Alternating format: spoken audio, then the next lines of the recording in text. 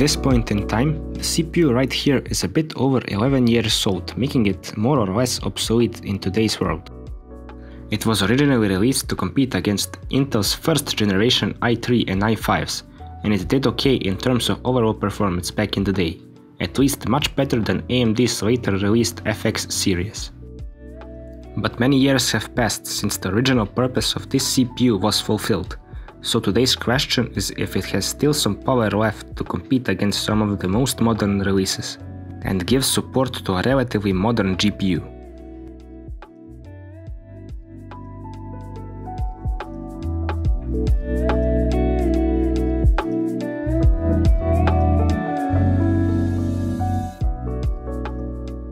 Speaking of the GPU, the RX 550 is the main companion of the X4 640 for today, an entry-level card from 2017 featuring 2 GB of GDDR5 VRAM and full DirectX 12 support, which can be really helpful when it comes to running the more recent releases.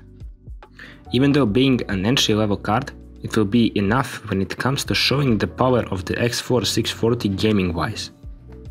So after the introduction to the main parts of the configuration, here is the rest of today's system.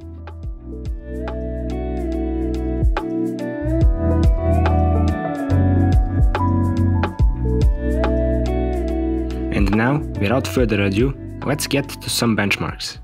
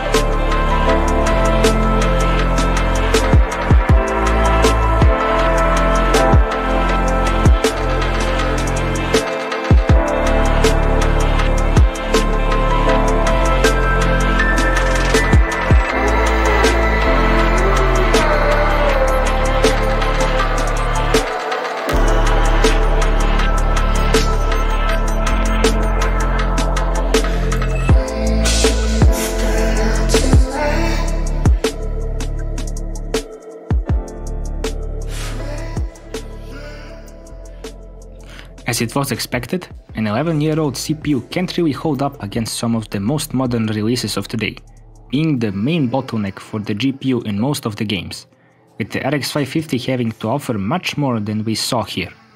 Another not so obvious reason this CPU is obsolete nowadays is the lack of any modern instruction sets like SSC 4.1, which are crucial to run many modern games. At the end, I can only say that it was interesting to test out a piece of history, as this was from a time where quad cores were the main thing for most gamers. But nowadays, we have moved way beyond having just 4 cores in our CPUs. So to conclude everything we saw today, I would not really recommend to get any of these older AMD quad cores, as you will be really better off just getting a 2nd gen i3 or i5. Those have aged quite a lot better, as you can check out in the video on the upper right corner. Thank you very much for joining me on this benchmark. I hope I will see you in my next one as well.